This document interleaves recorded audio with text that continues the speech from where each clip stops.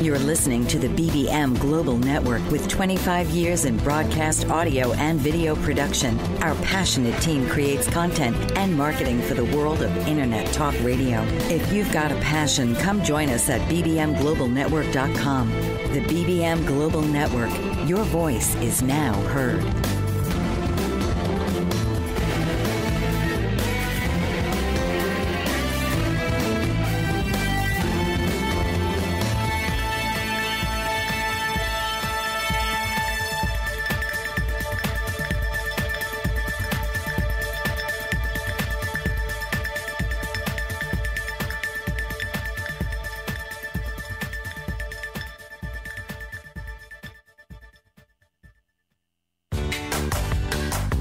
Welcome to All About Nursing with your host, Dr. Joyce Batchelor. Executive Nurse Advisor Dr. Batchelor will present the significant role nurses play in providing health care in a multitude of healthcare settings. Listen to some of today's key nurses who work and practice in academia settings and talk about the challenges they face in today's modern medical world. So please welcome the host of All About Nursing, Dr. Joyce Batchelor. Good evening. I'm your host, Dr. Joyce Batchelor, on All About Nursing, and we're live on the BBM Global Network and TuneIn Radio. I have a very distinguished guest with me this evening, and I'd like to tell you a little bit about him. This is Dr. Jason Farley, who is the professor of nursing at the Johns Hopkins University School of Nursing, an infectious disease-trained nurse epidemiologist, and a nurse practitioner in the Division of Infectious Diseases at the Johns Hopkins School of Medicine. His research has been focused on developing strategies to optimize diagnosis, navigation, linkage, engagement, and retention in care for persons with infectious diseases, including studies designed to keep patients engaged in care over long periods of illness. He is currently serving on the front line of the SARS-CoV-2 response at both the Johns Hopkins Hospital as well as the Baltimore City Health Department to stand up community-based testing sites and improve infection control procedures. He is the HIV Prevention Trials Network site leader for Johns Hopkins School of Medicine and lead investigator for a number of SARS-CoV-2 COVID-19 studies in collaboration with the COVID-19 Vaccine Prevention Network. He has extreme experience in lots of different research, and I think we're going to really enjoy hearing from him this evening. So welcome, Dr. Farley. So, Jason, maybe we could start with you telling the audience a little bit about when and how you decided to become a nurse. Well, it's interesting that we're juxtaposing, my career with what's happening right now to everyone across the world with the COVID-19 pandemic, because my career began because of another pandemic, and that's the HIV pandemic, if you will. I grew up in the rural South outside of Tuscaloosa, Alabama, and was seeing basically people across the world become ill and sick in the early 90s from HIV. I'm a child born in the 70s, but didn't know a whole lot about what was going on in the 80s. But in the early 90s, I came to recognize what was happening. And in places like Alabama, there was a huge amount of stigma associated with the disease. And so from the pastor in the pulpit to, the things you were seeing in high school and then eventually college, it really struck me with a need for not only compassion, but as a member of myself of the LGBTQ community, I really wanted to think about how I could give back. And nursing was a perfect profession and career to consider at that time. I was waffling on medicine versus nursing. Did not know of the role of the nurse practitioner at the time. Thought, oh my goodness, what if I spend 4 years in pre-med and then don't go to medical school or bomb the MCATs? I really, my personality didn't allow me to have without a fallback plan. And so I thought, okay, I want to go to nursing school. And by the time I finished nursing school, I was so in love with the profession, I never even applied to become a physician. I just decided that, I had found my calling. I really loved the humanistic elements of the profession and how much that we got to be in the most tender and profound moments of a patient's life. I really got to experience that in the 1917 clinic at UAB, where all there was really good nursing care. I was training right at that point where antiretroviral therapy, or highly active antiretroviral therapy, as we called it at the time, or HART, was just coming on the scene, and patients were getting access to protease inhibitors. And so the sequelae of living with HIV for 15 years at that point approximately was profound. So I got to see and be there and hold people's hands in their last moments of life, and really also then see the same almost clinical experience in nursing school, see patients turn around and almost have a Lazarus-like effect where they literally came back from what was seemingly a death sentence. So my journey began there, and that has really speared my passion for the profession ever since. Well, that's really remarkable. And I was curious, can you share some highlights of your career and how you got to where you are today? Well, a lot of degrees is the first thing. So, after finishing my bachelor's degree in nursing, like I said, I had heard about this wonderful role of the advanced practice nurse. But I was told at that time, we gave our students, in the early 90s, the instruction of, no, you must practice at the bedside before you go on to become a nurse practitioner. Not different than a little bit today, and when we think about many going directly from their, their first degree nursing program into advanced practice role. But at the time, so I took a job at the VA Medical Center, caring for patients with significant and severe mental illnesses, bipolar, schizophrenia, as well as, borderline personality disorder amongst VA patients. And also about half of my time was associated with research. And so thinking about the most vulnerable of the vulnerable, how do we get the paranoid schizophrenic to participate in a brand new therapeutic trial of a new drug, right? So, and really spearheaded my thinking around a research career at that moment. And so I enrolled in an MPH program. Knew infectious disease was my passion and my love. That the job at the VA in mental health was really a necessity at the time. We actually had a workforce surplus when I graduated from nursing school, and so jobs were very hard to come by. So I entered into the VA and then entered the MPH program in infectious disease EPI, finished that degree program, and decided to apply to Johns Hopkins to do the nurse practitioner program after that. And then once you get the bug of, funny for the infectious disease person in me, but once you get the bug of Johns Hopkins, it's hard to leave that kid in a candy store mentality. You really are given a carte blanche of thinking about and designing and really shaping the career that you see before you in the way that is potentially not possible in other sites. So after finishing the nurse practitioner training, again, a focus in infectious disease, particularly HIV, clinical management at that time, I began in our HIV practice, and I'm still there today. And I enrolled in our PhD program with the intent of changing lives and going back to my first love after that time in my mental health clinical experience. So went back to the caring for patients with HIV and then began my program of research from there.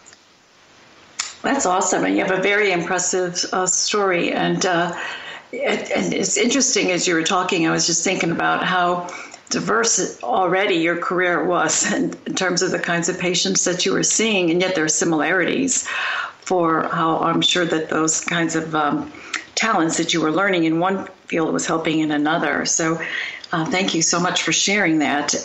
I was curious, that you now are serving as the director and founder of the REACH initiative, which is an infectious disease center within Johns Hopkins University School of Nursing. And I was curious what the major issues are that you and your team are working on.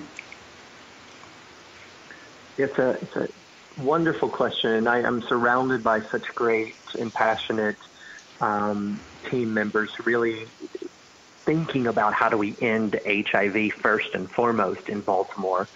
So we work a lot with the Baltimore City Health Department, driving down new cases, seeking and trying to find new cases of HIV, linking them to care, making sure they're engaged in care. So we lead a program with the Baltimore City Health Department for those who are not living with HIV. So we use pre-exposure prophylaxis, or PrEP, through telemedicine approaches and novel community-driven strategies to try to get people to be diagnosed if they're living with the virus, but also screen for other things that may place them at risk, like substance abuse and STIs. So through a variety of community initiatives, we'll be at public libraries helping people to access HIV and STI testing, hepatitis C testing. We'll be at grocery stores, non-traditional community venues, trying to improve access for folks who might have a stigma about showing up to an emergency department or to a primary care office and seeking HIV testing, for example. On the HIV side of once someone is diagnosed with HIV, our team works really diligently to help them get linked to care and started on antiretroviral therapy. So we'll refer patients to rapid start programs, meaning they can get treatment started the very same day they're diagnosed if they would like. Run through my clinic, actually, the Johns Hopkins Bartlett Clinic. We have a Getting to Zero community health worker program. And Getting to Zero obviously means getting to zero new HIV infections. And what I think it's really important for everyone to realize is in the past, almost 40 years, we just celebrated our Remembrance of World AIDS Day on December 1st. And in that almost 40-year period, we now have all the tools we need to completely eliminate HIV. We have a prevention strategy that's up to 92 to 99% effective in some populations. We have a treatment as prevention. So if I treat a patient's viral load to some viral suppression, they cannot transmit HIV onto their partners. So really, when we think about that place where we're at in HIV care, it's back to nursing, because it's back to engagement. It's back to retention. It's about the things that facilitate adherence behaviors, and not about the treatment, yes or no, because we can give almost everyone a single tablet, one pill, once a day regimen. That's pretty amazing, because I remember doesn't seem like it was that long ago that we were losing people just, on a daily basis. And you were constantly seeing more and more loved ones that were being impacted by HIV. And I can remember thinking, too, that for so long as I had practiced as a nurse, how many patients I had been around without protective gear on and got stuck by needles and things that we hadn't worried about as much. But boy, that really changed a lot of practices when we started to realize that we needed to work and think differently. So that's pretty amazing to hear what you're saying in terms of the prevention and the treatments. And it's really treated kind of like as a chronic disease now, rather than what seemed like a very acute episode that was causing a lot of deaths. Is that accurate? Yeah, absolutely. I mean, it is a chronic infectious disease that requires lifelong treatment, lifelong adherence. So it's similar, if you think about it, to diabetes, right? If I have a newly diagnosed diabetic, standard of care means I place them on metformin often twice a day. So right now, today, if I have a newly diagnosed HIV patient, it's one pill once a day. The treatment of HIV is now, quite frankly, more simple than the treatment of run-of-the-mill diabetes initially diagnosed. And that's a hallmark of the advance of in infectious disease care in general. And HIV has really driven that. One of the main reasons, frankly, we've been able to get a diagnosis, respond so quickly, and get a vaccine even potentially on the horizon has been the work that has gone on in many ways in the setting of HIV. Well, that's really awesome. And we'll talk a little bit more about that in just a few minutes. This is All About Nursing. I'm Dr. Joyce Batchelor. We're live on the BBM Global Network and TuneIn Radio, and it's time for us to take a short break. Tune into It's All About You with host Dr. Martha Latz, a lively weekly broadcast on BBM Global Network, one of the most empowering shows for time-starved, overscheduled multitaskers. The professional expertise of Dr. Latz is directly available live every Thursday at 1 p.m. to answer and address concerns about relationships, life transitions of career, meeting, dating, and committed relationships. It's All About You with Dr. Latz will expand your understanding of current concerns across your relationships by broadening and expanding possible solutions in developing skills for mutually desired outcomes. Dr. Martha's expertise is as a licensed marriage and family therapist, life, transition coach, and all things to do with communication at work, home, and with friends. Check out her website at auniquetherapycenter.com. Certified professional coach Pamela Reeves can help you with your relationships. Motivational and image coaching are just some of the ways she can help you enhance all aspects of your life. Her book, Is It Love or Merely a Sick Attachment?, helps readers clearly distinguish healthy, loving relationships from toxic ones. Ms. Reeves has put her words into action through Ray of Hope Kenya, an international initiative that provides outreach to victims of abusive relationships there with the goal of helping them rebuild their lives and the tools to avoid abuse. Ms. Reeves operates various business interests through her umbrella network, Nella LLC, and credits her success to her diverse work experience. Whatever your goals, whether striking a balance, reinventing your image, or simply lifting your lifestyle, Pamela Reeves will help you achieve them. Your life, your call. Dial 410-902-5715 or email Pamela at pamregon@verizon.net. She's also on the web at pamreeves.com and on Twitter at Pamela_Reeves. Welcome back, everyone. You're listening to All About Nursing, live from the BBM Global Network and TuneIn Radio.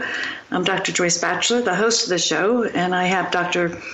Jason Farley with me this evening, who is a professor of nursing at the Johns Hopkins University School of Nursing and an infectious disease-trained nurse epidemiologist and nurse practitioner in the Division of Infectious Diseases at Johns Hopkins. And before the break, Jason was telling us about the work that he leads as the director and founder of the REACH Initiative, which is an infectious disease center within Johns Hopkins School of Nursing. And you were telling us a little bit about some of the major issues, and I was curious if there's a little bit more that you want to tell us about that before hearing about the kind of research that it's leading you to. Yeah, so one of the things that were really critical to me in developing a center within nursing was that it had to be action-oriented. That research alone took too long for my impatient nature. So a lot of the work we do is situated within implementation science, but action-oriented research in which we are doing a lot of programmatic design and development, like I was describing before, the HIV, the STI testing, the PrEP telemedicine programs were all going on way before COVID. Because increasing access to care is a driving motivator for me, because I think we should be able to democratize healthcare as much as possible, make it really liberate all the barriers that patients face in getting access. So when we think about the way we interact with the community at the REACH Initiative, we do events like health entertainment, meaning, for example, if you were to do a health fair, right, and invite people to come out for diabetes and blood pressure screening and all of those kind of things, you're likely to get, a good segment of the population interested in those kind of things. But when you start to talk about stigmatized illnesses like HIV, it's harder to do those kinds of events. So you have to get creative. And our center really has designed several kind of innovative approaches to access and engage the community in ways that help them bring them out for an entertainment event, but situate health within that circumstance. For example, we offer what we would call a status-neutral approach. So for targeting the LGBTQ community in Baltimore City, we're having some form of event where there's an entertainment piece to that event. We'll bring in, folks from New York City to talk about a new LGBTQ film and show the film and do those kind of things. But when we do that, we offer HIV or hepatitis or STI testing, as well as social services like getting access to Medicaid expansion providers and those kinds of things. Well, in that circumstance, it doesn't matter if you're living with HIV or not. Through our status neutral approach, there's no way that anyone in the community would be able to tell your status by whether or not you visit the HIV testing booth or not. So we implement a system where people can go around from station to station and implement like a passport to health. And with that passport, as they go from station to station visiting, they will get access to an ability to win prizes at the end of the evening. So that's great. Our team really is trying to engage in very action-oriented ways. Now, but through an implementation science approach, we'll go back and we'll evaluate how many people got tested, how successful was that, how did that recruitment event ultimately lead to patients being accessed and linked to care and receiving services. That's wonderful. I think that as you were describing that, I was thinking it would be great if we could do something like that with mental health issues as well, since there's still stigma associated, because I've heard people talking about how the telehealth has really jumped the numbers of mental health consults because there's less stigma because no one knows you're calling in instead of potentially being seen walking into a building. So, that's great that you've been able to learn how to do this. That's awesome. So, Jason, is there research and program outcomes that you're really trying to achieve? Are you measuring the impacts on all of this? Sure. So we've got a couple of different, in addition to our implementation work that I was talking about, we have about 5 or 6 different research projects that our center is engaged with. And one of the things that my global work and the center's global work has really focused on is TB and HIV research. And the reason for that is that TB is the global leading cause of death for people living with HIV. And our work focuses in South Africa. And so we've developed, we're finishing up right now a cluster randomized trial of nurse case management to improve adherence and engagement in care and retention in care. And so that involves 10 hospitals across 2 provinces of South Africa. We're moving, as that study is wrapping up and we're thinking about the lessons learned and the implications of that, we're looking at a couple of different novel approaches to follow that model up. One of the things about a nurse case management model is that nurses, fortunately, are expensive in all environments. And what can we unpack from that nurse and share with a lower cadre of health workers, such as community health workers? And so both in South Africa and in Baltimore, we have a variety of initiatives to consider how we would engage with community health workers as well as technology to facilitate some of the similar access, engagement, and retention strategies. So in South Africa, we have what we're calling a triggered escalating community health worker intervention. So one of the things that's really critical for community health workers is to have a very detailed, set of instructions, if you will, of this is what you do, this is how you do it, this is how you measure it, this is what your structure is, particularly in South Africa. And through mHealth or mobile health through apps, we're able to facilitate the community health worker monitoring the patient through video directly observed therapy for their TB treatment. So the community health worker watches the patient take their treatment via a video that the patient submits. They're able to answer brief and simple questions about potential side effects they've had, and they're able to receive reminders about their upcoming appointments. The community health worker, if they don't do one of those things, is able to initiate a series of steps. So that's what we call it triggered escalating. Because step 1, sending them a text message reminder. Step 2, giving them a phone call. Step 3, going and doing a home visit, and so on and so forth. So, in other words, in a low-resource environment where a community health worker may have thousands of patients that they're responsible for evaluating, how do we help facilitate the work that they do and basically to help navigate the community health worker to the right intervention at the right time. So that's in South Africa. Similarly, we have an app that I designed for Baltimore, for Maryland, called Prep Me, which is a community health worker-driven app. As soon as a patient downloads the app, you can find out more about the app on prepmaryland.org. That's PREP, Maryland.org. And you can find the app, and when you're looking at that app, if you download it, our community health workers, if you're in the state of Maryland, automatically reach out to you to say, hi, are you interested in HIV prevention services? How can we help you? Tell you more about it. We're happy to do a phone call. We're happy to do a referral.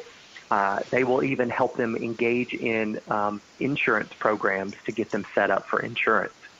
So again, that community health worker model, looking at it both in low resource setting and in Baltimore as well. So, and then our research most recently has really pivoted to COVID-19, and be happy to talk more about that. Well, that's fascinating. As you were describing that, I was wondering too, how does that get paid for in terms of having people that are dedicated to doing that? Because that's important work. I was just curious, is that just something that's supported by the organization because you can see the difference that it's making? It's a great question. So right now we're funded for our Baltimore City work through two different grant initiatives. One is through the Baltimore City Early Intervention Services, which comes through the Ryan White HIV program at HRSA. The second one is also through Baltimore City, and it's through the Ending the HIV Epidemic Initiative that was authorized under the Trump administration. And so the various funding right now is also coming through HRSA as well. So those two funding streams for the Baltimore City are funded in that way. In South Africa, our work has been funded by the NIH and most recently by a Discovery Award from Johns Hopkins University for innovative models of research. Well, that's wonderful. And I would imagine as you get the results, the insurance companies are going to be very interested in supporting that, as would, I would hope, Medicare and all of that. So that's amazing work. Thank you so much for sharing that. I was curious if you wanted to tell us a little bit more about your program of infectious disease research. And you've mentioned a few times like what you're doing with COVID, which is always kind of fascinating. But maybe you could tell us a bit more about the research program that you're doing. Sure. So with COVID-19, we are a part of the Coronavirus Prevention Network, or COVPN, which was established by the CARES Act with money that flowed through to NIH. And right now we have 3 protocols through the COVPN network. And I have a 4th protocol that I'm a co-PI on with colleagues separately. So I'll talk about the COVPN protocols first. Really, they're designed to analyze first and foremost the immune response to COVID-19. So we're looking for people who are newly diagnosed with COVID-19 and looking at their immunologic response. So we'll be evaluating them repeatedly over a series of days once they have been diagnosed with COVID-19. A second protocol looks at a community prevalence protocol, and we'll be looking at patients from nursing homes, health clinics, as well as random businesses that have been chosen as part of the protocol. So we may show up at a target at a location and offer testing to a randomly selected subset of people walking into the target, just to measure both PCR, so we're looking for the virus, as well as antibody to see community prevalence and seroprevalence of COVID-19. And then I think one of the most important protocols that I'm super excited about is our comparative effectiveness protocol. We just received co-investigators of mine in the School of Medicine and School of Public Health, and I received a Rapid Acceleration of Diagnostics, or RADx-UP grant from NIH to do comparative effectiveness to evaluate testing strategies for COVID-19.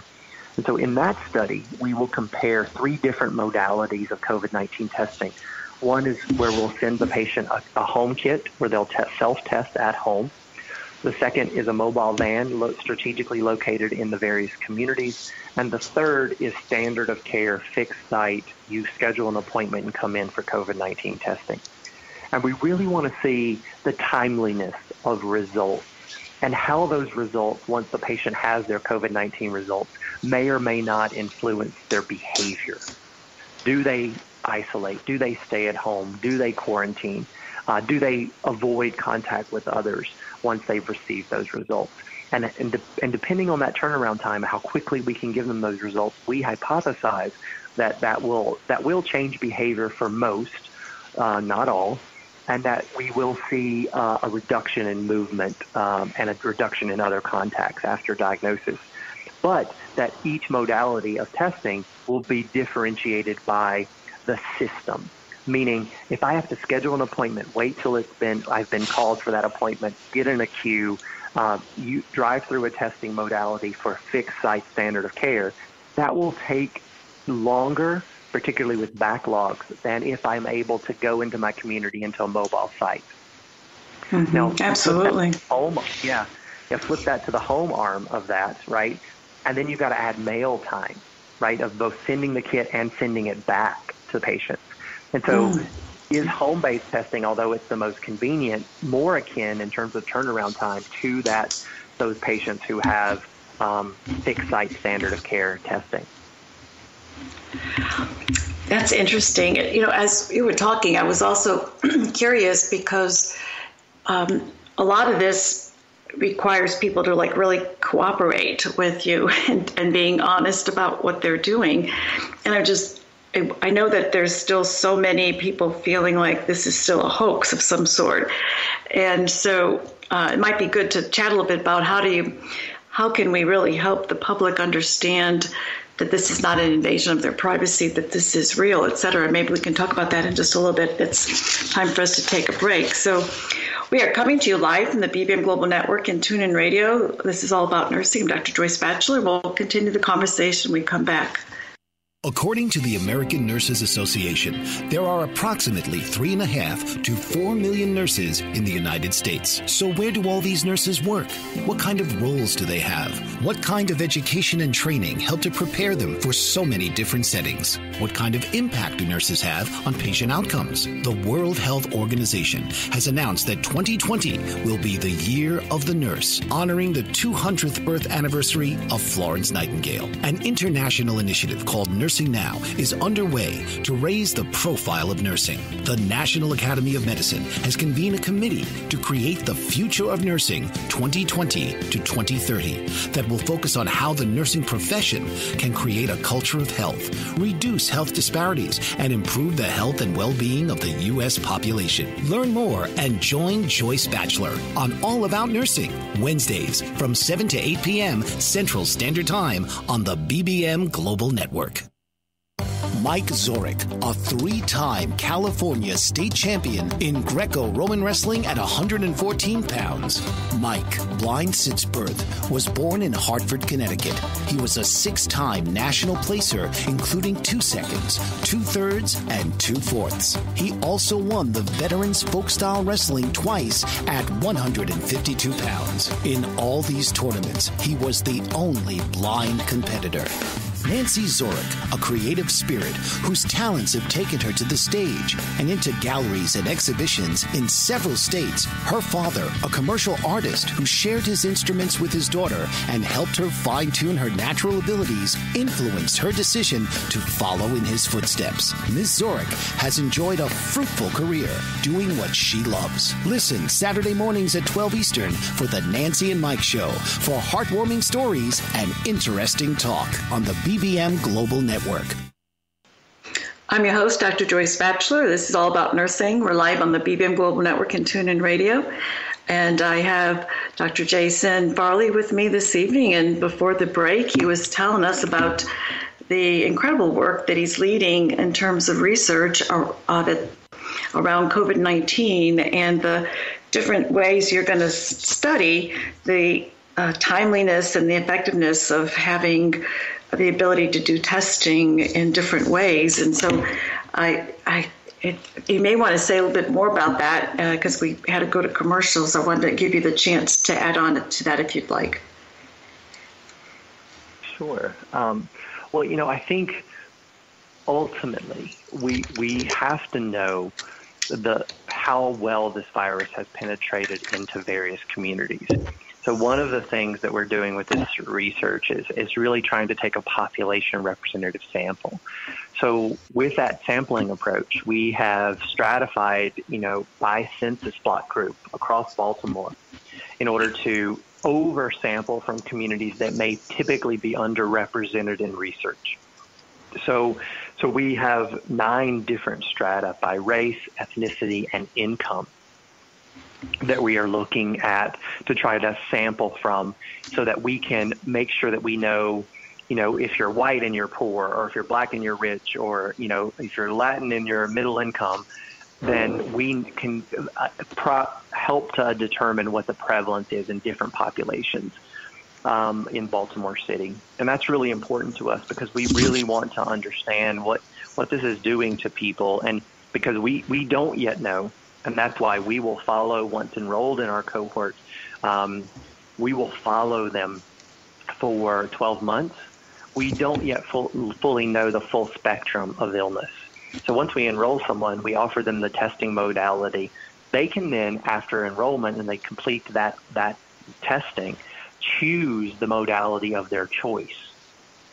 And we will follow them in this. So for the next 12 months, if it's more convenient to have an at-home kit sent to them and they want that and they try that and they like that, they can continue that.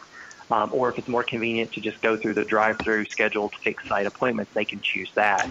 So this element of choice that's introduced into the study, which to me, as a behavioral scientist, really focusing on things that help patients be adherent to care is critical piece for me, and it really reflects that nursing lens that I lend to the study compared to my epidemiologists and School of Medicine colleagues.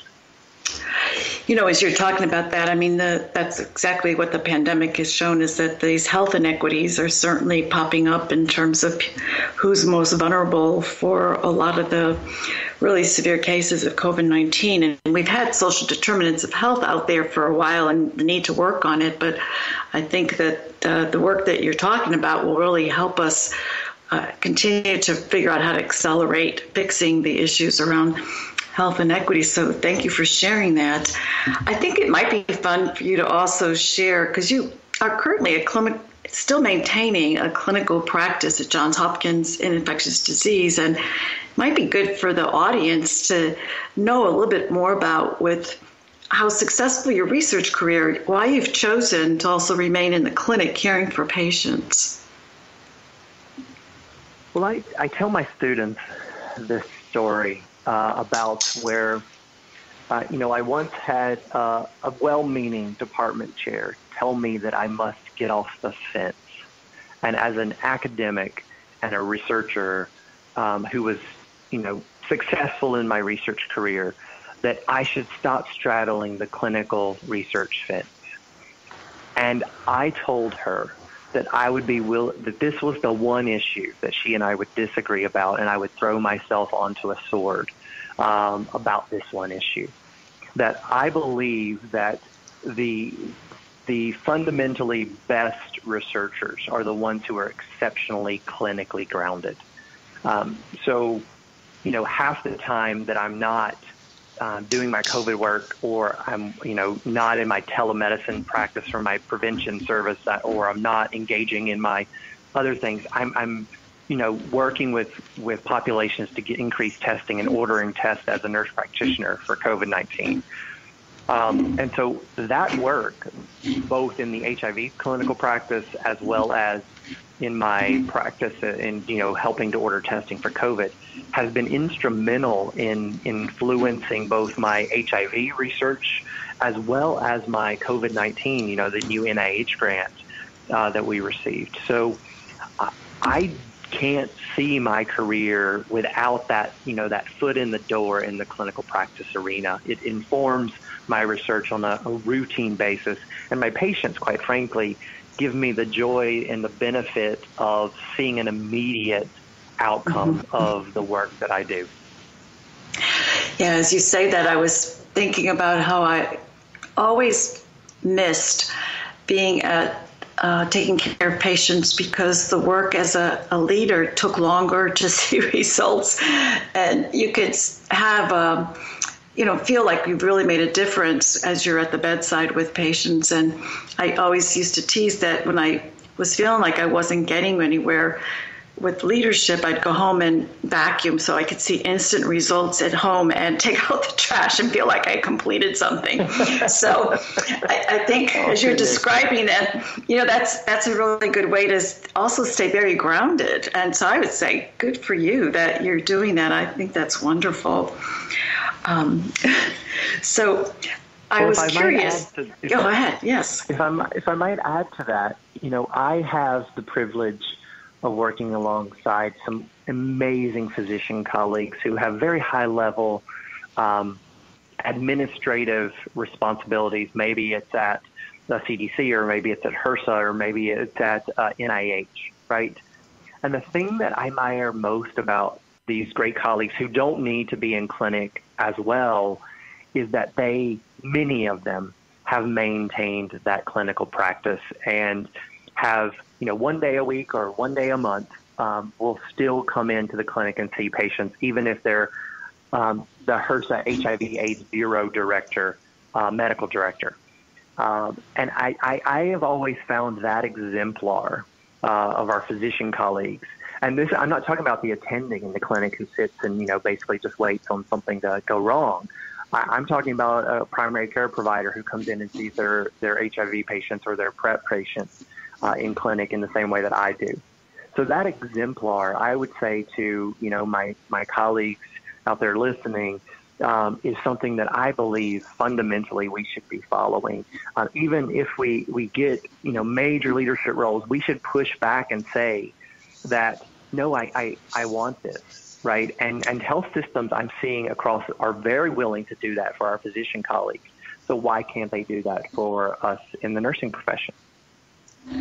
Yeah, I used to think that it would be great if people on the academic side could also do some clinical time just to maintain the relevancy and as well as keep current with the kinds of changes that are happening in the practice arena. Because, we always talk about there's a gap between academia and practice. So I think that gap has been widening as a result of how fast-paced things are on the clinical side. So is that part of like the Johns Hopkins culture, do you think, or that's kind of helped to have physicians really wanting to do that and others to do like what you're talking about, maintaining a clinical practice as well as all the research and things you do?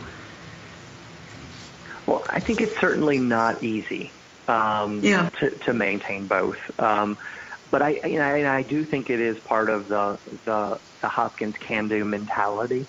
But I do think there's also this fundamental, the things that, continually impress me with my colleagues, both in nursing and in medicine and in public health for that matter, is this great desire to improve the lives of people and not just be masthead authors on their great science and work.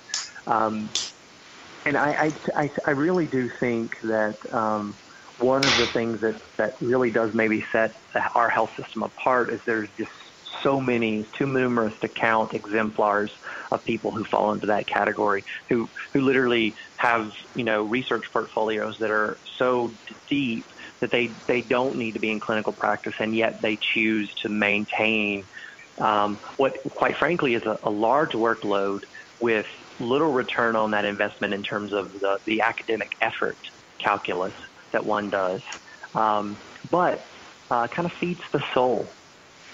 Yeah.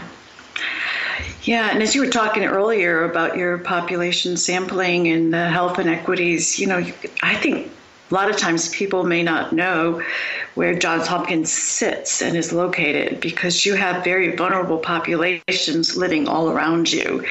And I would imagine that the populations around the facility have been hard hit with the COVID-19. Is that what you're seeing? Yeah, our hardest hit community has been our Latinx community. So we have seen a large, early in the epidemic, in the March through May timeline, we saw up to 40% of our hospital admissions were among people who clarified themselves as Hispanic background or Latin background. And that is, given the proportion in our population of 8 to 10%, that is an amazing disparity. That it was also higher than you would have expected among the African American population, but we're talking massive increases among our Hispanic population, and it goes back to what you were saying before about social determinants of health. Those real frontline workers, but also the circumstance of housing crowding, multi-generational families in the same home. Limited access to care. There were times where I was rounding on some of the inpatient units for COVID-19, and you basically needed an interpreter in every single room. So wow. On certain units. Yeah, wow, that's fascinating, Jason. Thank you for sharing that. We are coming to you live from the BBM Global Network and TuneIn Radio. This is All About Nursing. I'm Dr. Joyce Batchelor, the host of the show, and we will be right back. America is out of control. Today's capitalism and the approach to money is in fact the symptom of a more widespread pattern of excessive behavior. In his book, The Culture of Excess, How America Lost Self-Control and Why We Need to Redefine Success, clinical psychologist Dr. Jay Slosar portrays an America where excess fuels the drive to succeed. Dr. Slosar examines the cultural factors that lead to excess, ranging from obesity to fraud to pervasive budget deficits. His book examines the powerful economic and social factors and their impact on our psychological well-being. Dr. Slosar explores the psychological impact of increasing narcissism, perfectionism, self-destruction, and our identity confusion. He offers recommendations for helping Generation Me become Generation We. Those who resist Slosar's message will want to avoid his discussion of regulation and his recent message that at this point, democracy must be more important than today's capitalism. Get his book now online or by visiting thecultureofexcess.com. Global Glory. That's the work of Dr. Marina McLean, COO of Global Glory, whose calling is to serve God. A first-generation British-born Londoner of Jamaican descent, Dr. McLean inherited the hunger for the Word from her father, who was a Bible teacher. Growing up, her home was filled with missionaries from the Caribbean islands and America, and she travels the world preaching the gospel. She has a Bachelor of Arts degree in theology and an honorary doctorate of divinity and Christian counseling from Friends International Christian University.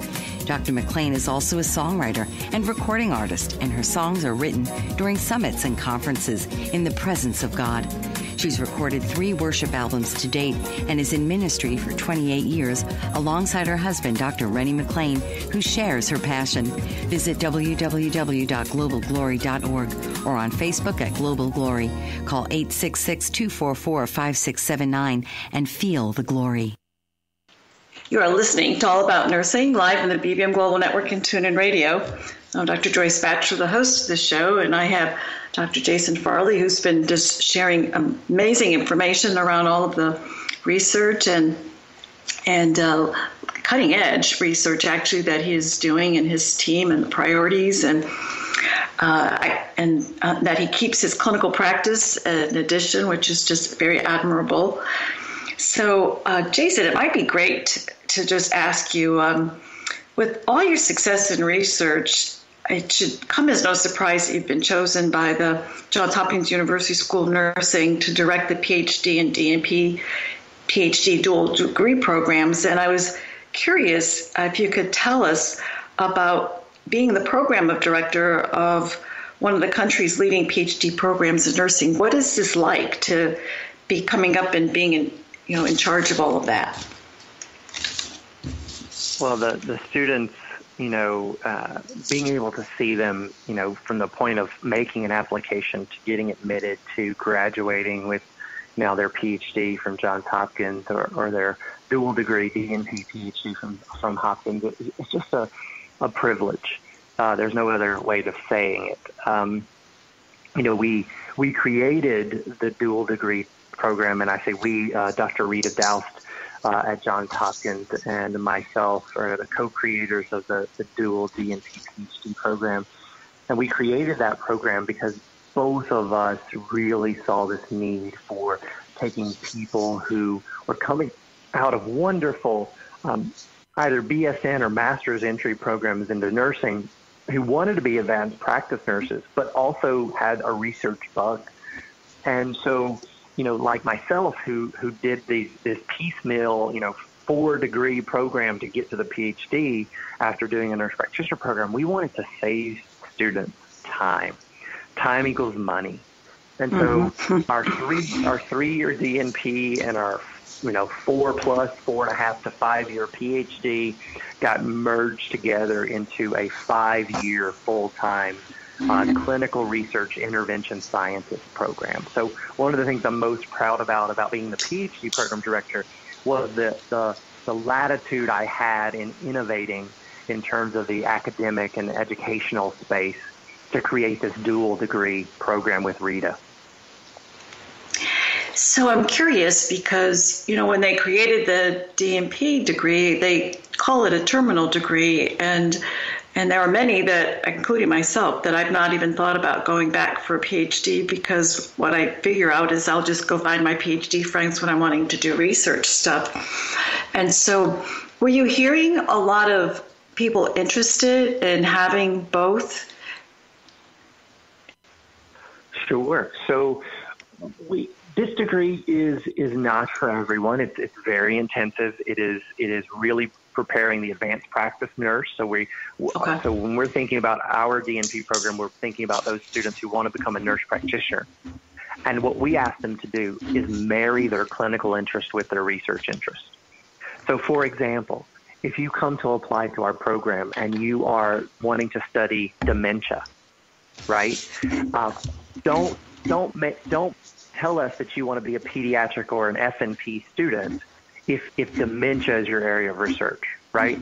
Unless you say to us, hey, the reason I want to do the family nurse practitioner program is I want to study the influence of dementia. It's omics, it's genomics, all of the things that influences across the entire spectrum of illness and the entire family.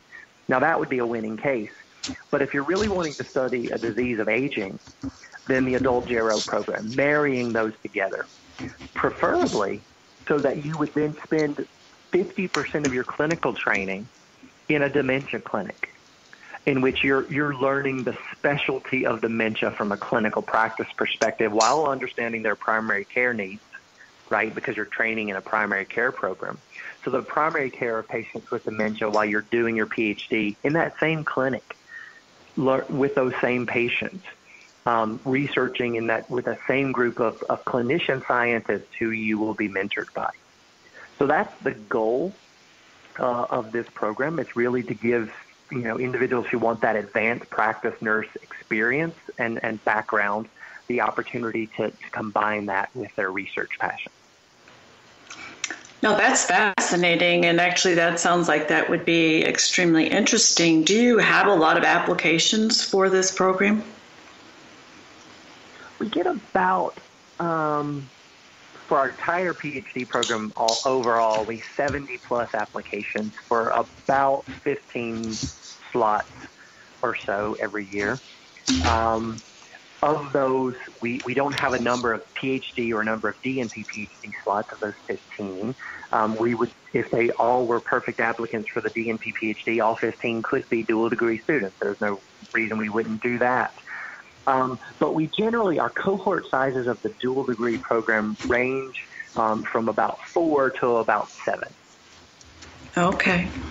I was curious because the 2020-2030 National Academy of Medicine Future of Nursing report's not come out yet, but I can't imagine that it won't have something in there around the success of having more nurses, doctor prepared, but the need to focus more on how to really have more PhD focused nurses as well. So the program that you're talking about is one that potentially could be looked at, because what caught my attention is when you started to tell me about how long it takes to complete your PhD program, because what I hear from so many people is that it takes forever to get through a PhD program, and it's hard to do that if you need to also work, and financially it costs a lot of money, etc. So I was curious about that, so that you just answered that question for me. Jason, I'd be curious, because you've told us so many wonderful things, and we're going to be coming to the end of this show. Is there anything that you would really like the listeners to take away from tonight, if there were like one or two things that you really wanted them to remember? Well, I think, in 2020, the year of the nurse and midwife, we have been asked to double down on our commitment to our profession. And I would just like to say to all the nurses out there listening, thank you for doing that. Thank you for rising to the occasion of the heroes that you've been every day, and now just getting the recognition that you deserve for. And for those of us working in infectious diseases, it honestly feels like we've been asked to do 4 additional jobs on top of everything else that we're trying to maintain. For those of you in the academic space, my hat is off to you. You have turned programs that were not distance into distance programs, turned programs that were face-to-face and synchronous into asynchronous and distance-based programs, all while trying to make sure that your students, maintain that clinical contact while not getting infected with COVID-19. And for my clinical colleagues on the front line, I really just say my heart goes out to you every single day, and I'm right there with you. Well, thank you so much for being on the show. It's been highly educational, and I thank you for all you're doing. It's important research. So thanks for being here this evening. This is All About Nursing. I'm your host, Dr. Joyce Batchelor. We've been live on the BBM Global Network and TuneIn Radio, and I hope you'll tune in again next week. Thank you. You've been listening to All About Nursing with your host, Dr. Joyce Batchelor. Tune in each week and get a daily dose of nursing and the healthcare services they provide, and how nurses are finding innovative ways to address the key healthcare issues they're facing today. Here on Dr. Joyce Batchelor's All About Nursing.